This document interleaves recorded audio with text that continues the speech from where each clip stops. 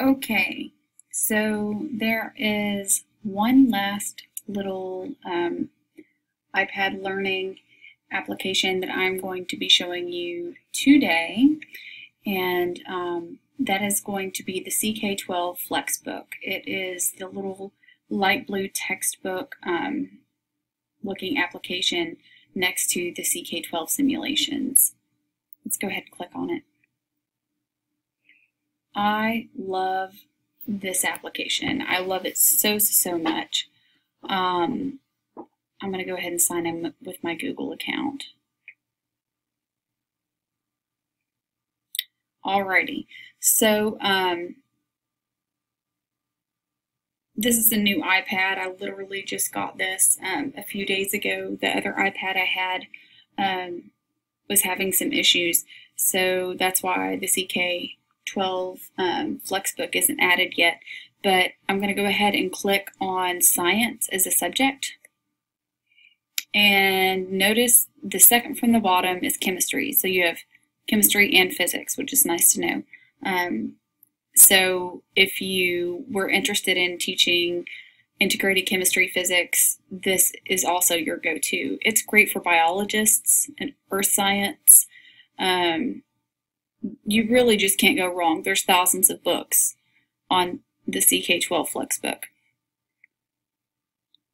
Okay, so notice that on the chemistry we have grades 10 and 11 for the basic, 10, 11, 12, 10, 11, 12, 10, 11, 9, right? So what I really like about that is that the grades are listed, so you kind of get an idea about what you should be considering for your particular classroom.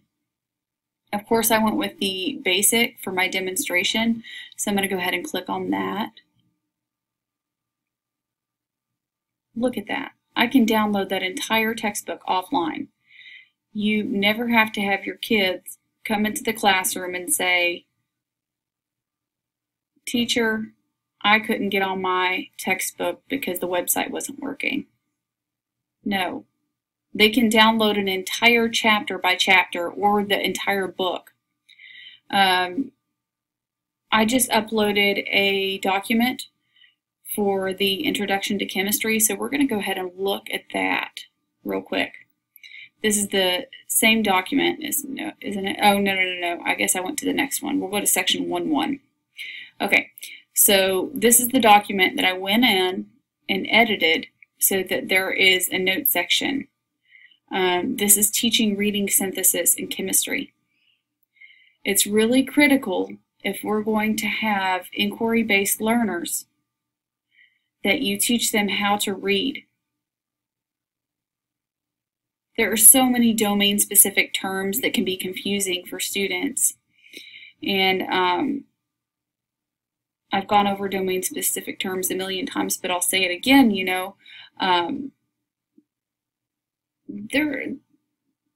It's hard to necessarily get a good picture just from one way of looking at something in text. For instance, I always go to the word properties because if I told my kids, tell me about the properties of such and such, and I wasn't specific enough or whatever, they would probably assume that I was talking about, I don't know, properties are my personal property, like this is my backpack, this is my set of coloring pencils, this is my paper art, or my property is my bed at my home, or public property is a state park, something like that. So domain-specific terms are embedded in not just the English language, but in languages across the world.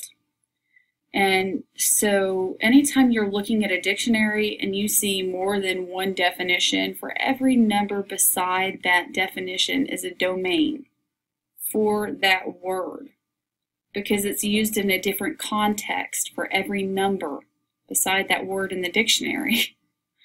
And so that's why in dictionaries we get like 4 and 5 definitions. That's confusing for our kids. So we need to teach them to think critically about what they're reading, and then also not base assumptions that on what they think they know is a definition. So don't, training them out of the habit of assumption is really hard. So this is a way to kind of get them to think critically by downloading this, making sure they have access to it. If you go onto my website, you will see, let's go ahead and bring up my website real quick, just for reference. There we go. If you go to my website, in the Teaching Resources tab, I have a chemistry reading section, and it's called Taking Notes in Chemistry. Okay, so this particular worksheet has been developed to go in conjunction. It was originally for something else, and I rewrote it for chemistry. So the idea is that we're not teaching kids how to take notes basing it off of facts. So there are only 3 simple facts that I tell the kids to stick to, and that way they know that their notes are clear, concise. I say, if it's not a synonym, if it's not a definition, and if it's not a paragraph summary in 1 sentence, then you don't need to write it down. Because the rest can be extraneous information. So this is kind of cutting out all that extraneous information. And this is just like, I'm currently in a bonding and molecular structure unit, so I went ahead and extrapolated this paragraph directly from the textbook being used in the classroom. Now, although this is directly from a textbook, the science reading example is directly from a textbook in the classroom, I still prefer the CK-12 Flexbooks. Why? Because they're available online, offline, just like they can download the books and read, and like I said, they're available offline, but I, as a teacher, can go in, I can control copy this, paste it into a Microsoft Word document, and then I can get an edited version of that, which I will show you right here. No, right here. Offline reference software. Let's go there. Okay, it's thinking about it.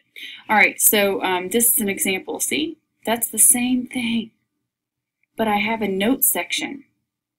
And that notes section right there on the right-hand side is all they need. It's all they need. They need their name and their period and their notes. Nobody really cares about dates anymore. It's a shame, but it's just not practical as much. When they're in high school, it's just not as practical. So their only dates they're considering are when they have a social event, or are they working? That's what I get from my kids. Oh, what is the date? What is the date today? None of them know. None of them know. So just don't put it on the paper. Just put the name and the period. I don't know. You probably feel differently about that. But anyway, I just thought that's my 2 cents. It doesn't matter to me. So then teaching resources, again, chemistry reading, and then that is the Taking Notes in Chemistry tab right there.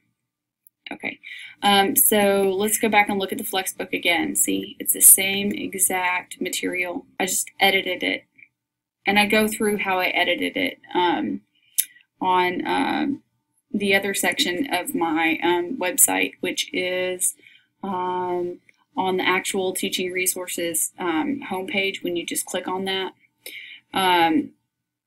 This is my Bridging the Gap in Chemical Education, Teaching High School Chemistry with Forward Thinking mini book, and it's 49 pages. And I basically teach other teachers how to edit their documents so that they can get enough white space. So if you're not super familiar with how to use Microsoft Word to edit instruction materials, I go into that, and I go into effective font choices for different types of learners. So here's that, and yeah, so here it is right there. So you see how I take the bottom bar and I shift it over to the right, the little bottom triangle. That's really, after you control an A or Command A, depending on what kind of computer you're using, it will select all the text. And then once all the text is selected, you'll use the ruler to move it over. So that's all that's about. But yeah, this is why I use the Flexbooks. They can be downloaded, and the kids don't have to have internet access.